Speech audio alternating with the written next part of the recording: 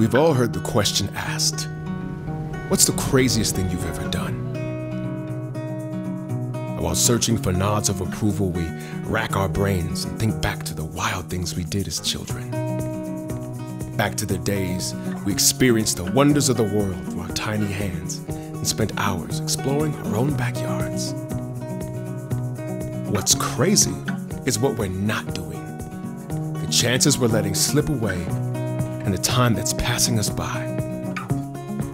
Somehow, in a world where it's so easy, we've convinced ourselves that doing something crazy is too much trouble, and we watch the dreams that inspired us as children fade away. Those dreams that told us to go places and see amazing things, to meet new people, expand our horizons, and create lifelong bonds with people so different that lives could only exist in fairy tales. Isn't it amazing that a world so giant becomes so small through travel? That you can fly around the entire world faster than you can drive across most countries?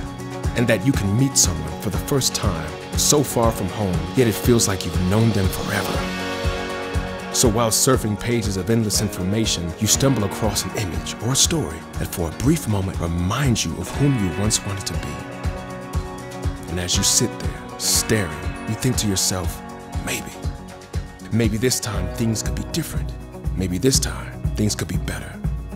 So the next time someone asks you, what's the craziest thing you've ever done? Be honest.